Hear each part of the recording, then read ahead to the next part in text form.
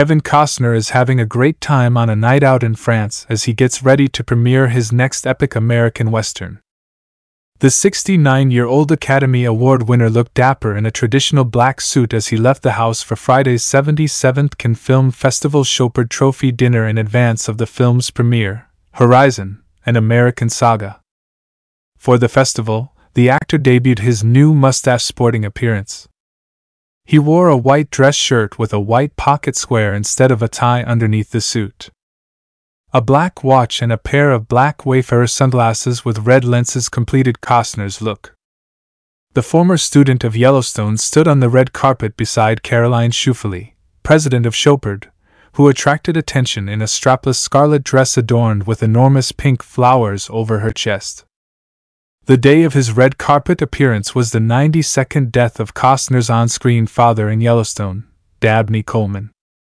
Coleman made an appearance in the second season finale as John Dutton Sr. in his last moments. About the casting, the show's creator, Taylor Sheridan, told Deadline, "I wrote the Yellowstone episode, but I remember I was in New Mexico doing a movie when Dabney Coleman got in touch and said he would really like to do something." He continued, "I had worked with Dabney as one of the young pups many years ago, almost 20 years ago.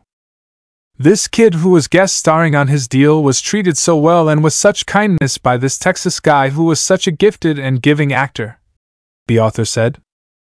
The actor talked about his choice to leave the series last year after a purported behind-the-scenes argument with Sheridan, 53, went public last week. Costner said to Deadline, "There was no script. And suddenly everything fell apart. For a year and a half, you have been reading only one adaptation of the drama on the television."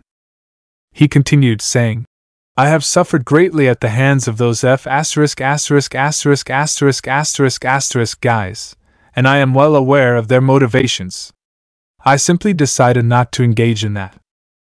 However, as you are aware, I gave Yellowstone top priority, so it would be incorrect to imply otherwise," Costner remarked. Variety reports that Metropolitan Film Export has already bought the two-part series Horizon, ahead of its Sunday Cannes presentation.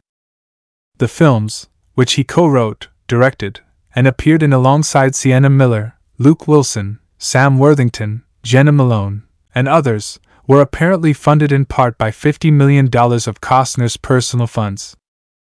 As the nation is split apart by the Civil War, the film series centers on a family that falls in love with the Old West. Sunday is the global premiere of Horizon, an American Saga at the 77th Cannes Film Festival.